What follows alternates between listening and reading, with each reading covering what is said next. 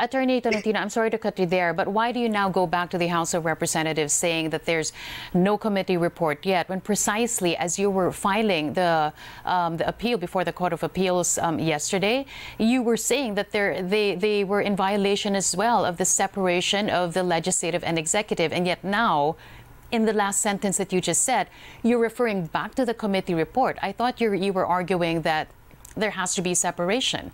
And now you look back at that. Go ahead. I would explain that, Miss.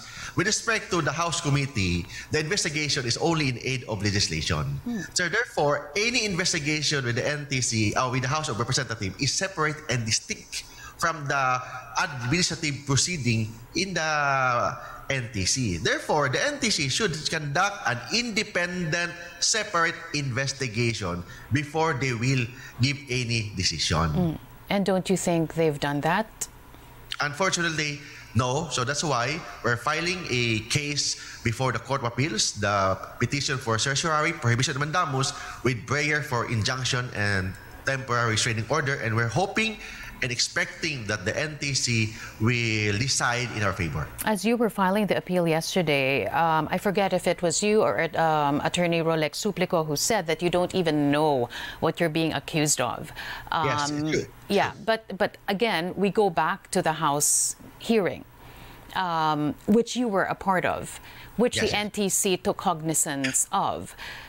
It is laid out pretty well, the alleged violations committed by the network. Why do you claim now that you don't know what you're being accused of? No, Miss Carmina, because we were not given an opportunity to explain. If you check the investigation, we're only allowed to say yes or no with a risk of a contempt. So there's a possibility that we will spend our Christmas or New Year in prison if we give an answer that is not favorable to the congressman, to the member of the committee.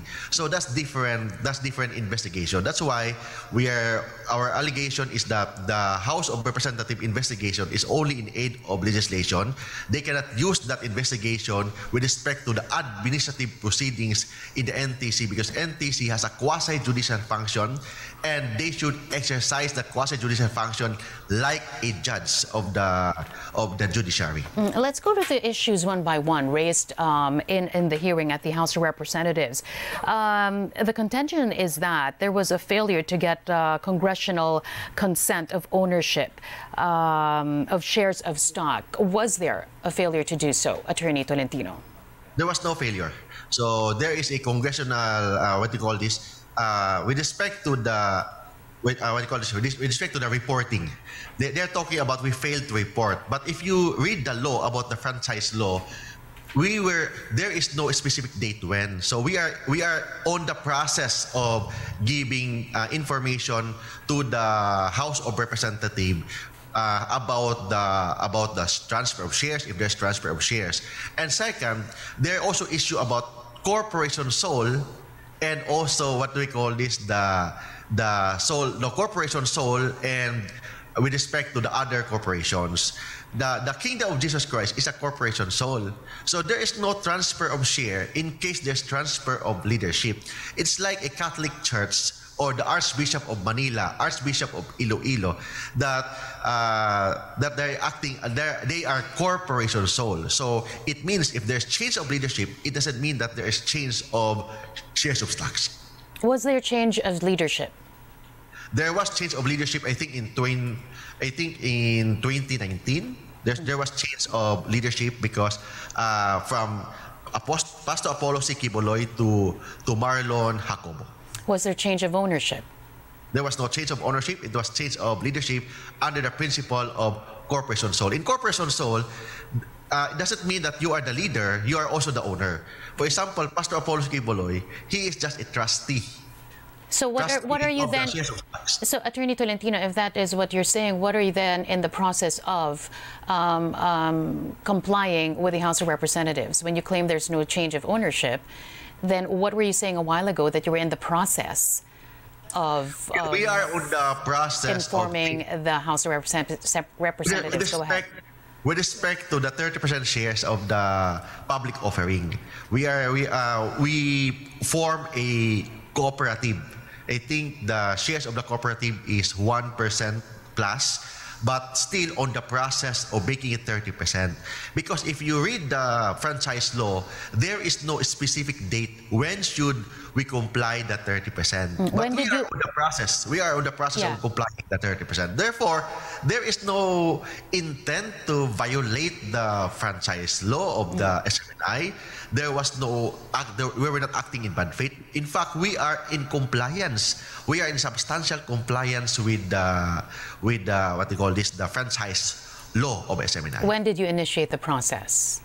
We are in the process because the SMNI franchise was approved, I think, 2019. So we started a year after until today, and hopefully before because if you read the law, there is no date, 5 years, 10 years, so we can do that as soon as possible. Yeah, but there is a responsibility. You can't sit Yes, on that responsibility, right? Yes, there's a responsibility. That's why we comply. We are on the process of complying. So there is no bad faith. There's no intent to violate the law. In fact, we comply all the laws. We comply all the requirement. Otherwise, if we are very strict in that requirement, all the media establishment in the Philippines will be terminated if that is the argument. The other argument here is that there was a failure in your responsibility to the public when you allegedly peddled fake information. Your reaction to that? If you read the franchise law, the public responsibility refers only to intentional false information. Intentional false information. And in this case, there was no intentional false information given by SMNI. Why do you say there was no false?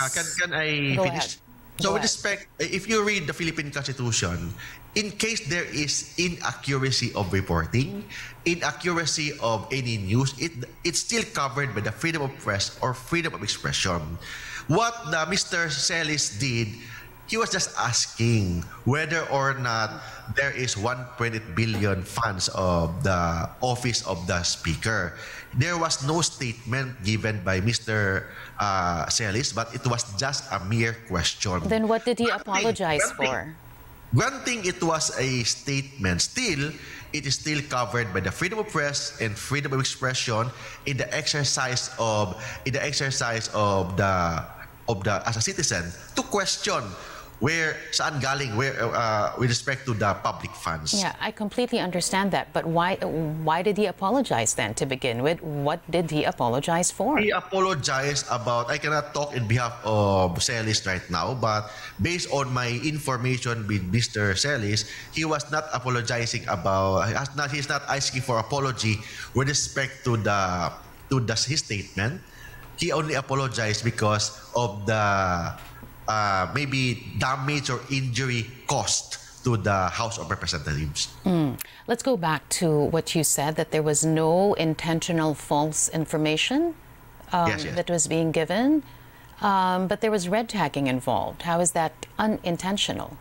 You say red tagging, it's not part of the freedom, what do you call this? It's not part of the legal system.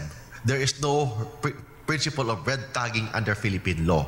But still, when we say red tagging, we need to ask for a clarification or definition, legal definition of red tagging, because there is no law that talks about red tagging. Still, whatever is the statement given, still part of the freedom of press, freedom of expression, as long as there is no intentional false information given. And we believe that the reporters of SMNI, they did not give any intentional false information. Granting that they give intentional false information, the MTRCB can impose a penalty to those programs, suspend or terminate the program, but not the entire network of SMNI. There's another Because thing if you check, Ms. Carmina, the SMNI, there is a program purely educational. There's a health program about health, a program about law, like the Pinoy Legal Minds, program about tourism, program about business. So it's not only about red tagging, about politics. Maybe granting that they're not correct, they can suspend the program, but not the entire SMNI network. That's another thing that I wanted to talk to you about. I think it was Attorney Rolex Suplico who said, you know, the only programs in question here are two programs. But why are you presenting it as such, as if there was no question being raised about alleged violations of the franchise of SMNI? You seem to be focusing on the franchise when it's convenient, and when it's not, you then go to the two programs when it's also convenient for you. Explain that for us. Miss Carmina, the SMNI are always presumed innocent, always presumed in good faith. Those who have filed a complaint against SMNI, they have the burden of proof to do it. We have no obligation to present that we are in good faith, because we are always presumed in good faith. That is the principle of the democratic and republican government. We are presumed innocent, we are presumed in good faith. So those who file a complaint, prove it in court, prove it in proper venue, not imposing or not dictating the quasi-judicial body like NTC to decide without complying the due process clause of the Philippine Constitution. That is our stand, and we remain in that stand. On the other hand, when we were talking about the press freedom issue, and journalism experts have said that this is not a press freedom issue, the NTC itself is in question here. There are those who also point to the weaponization of the NTC. You talk about ABS-CBN, what the NTC did then, and what it is doing now to SMNI. Your thoughts on this, Attorney Tolentino? And ABS-CBN is different from SMNI. I mean, clearly, obviously. No, yes. but the question was about yes, the so-called weaponization of the agency. Go ahead. ABS-CBN, the franchise of the ABS-CBN was already expired. The SMNI franchise is still valid up to for 25 years. So yes, we believe that the franchise is not a right, it is a privilege. But when a government issued a franchise to a certain establishment, like a media establishment, there is a sense of vested right that needs to be protected. There is no, yes, it is discretionary, but still subject to the due process clause of our Philippine Constitution. January 4, there's going to be an administrative hearing. What's your game plan? So we will be there. We will try our best to cooperate to the investigation and ask the NTC to give us an opportunity to explain and set aside the suspension. And hopefully, if in case the TRO will not be issued by Court of Appeals, we're asking NTC to set aside the suspension, and we will cooperate whatever is the investigation grant. But still, please, we're expecting that they should be neutral, they should be fair, and they should be impartial. Well, if that's your game plan to begin with, why did you have to go to the Court of Appeals to file that appeal? If you're going to pray for the same during the administrative hearing come January 4, Attorney Tolentino. That's a different issue. We are are filing a case with against NTC to the Court of Appeals. We are talking of the suspension in violation of the due process clause. But with respect to the NTC, we will explain our side because we were given 15 days to explain our side. So that is our plan, to explain our side. But of course, subject to the due process clause of the Philippine Constitution, subject to the relevant laws and regulations. All right. Attorney Mark Tolentino there, lawyer for SMNI. Thanks again for taking our call. Thanks for accepting our invitation to be our guest on this program today. Thanks again, and Happy New Year to you. Happy New Year, Ms. Carmina.